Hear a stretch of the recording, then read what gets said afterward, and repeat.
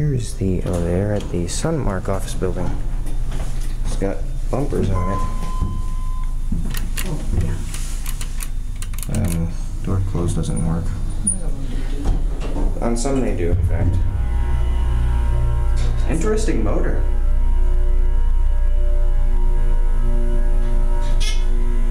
It's a Dover.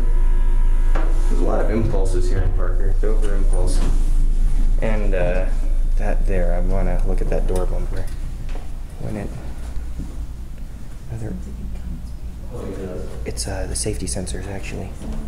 It's an atrium style building. I'll show you what it is. So this elevator has a combination of both regular safety sensors and this door bumper. Now I'll show you how the door bumper works.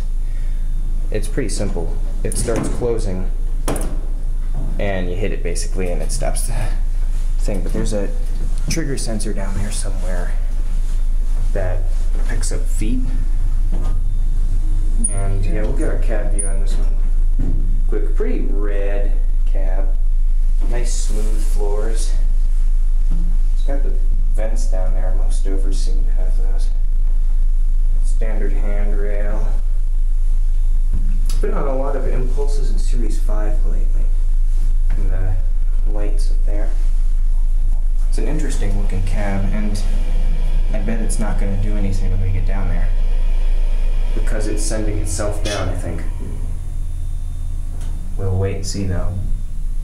Yep, not doing a thing, but we'll push the one and get off. Okay.